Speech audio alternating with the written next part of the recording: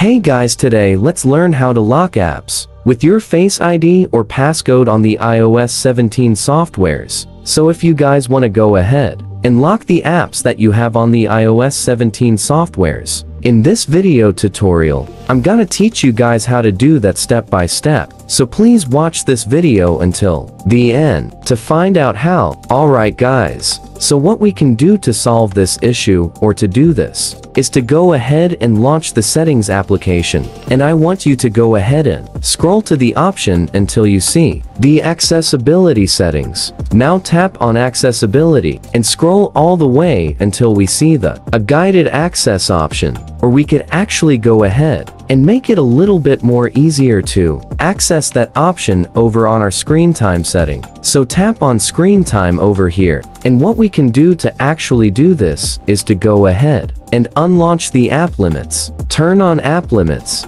and basically go ahead and add a limit on a specific application. So right now, we could actually choose specific applications on here. Over on our social, also choose our, let's say, Facebook Messenger. Tap on next, and let's just go ahead and add, let's say, a 1-minute timer on the usage of this, and tap on add. And whenever you guys use the messenger applications for just 1 minute, it's automatically gonna lock your application and not allow you to use it, not until you provide it with your passcode. Is this that easy, guys, to add a lock on your specific applications on iOS 17? So please like this video and subscribe as well with you guys to learn something, and I'll see you guys on the next video.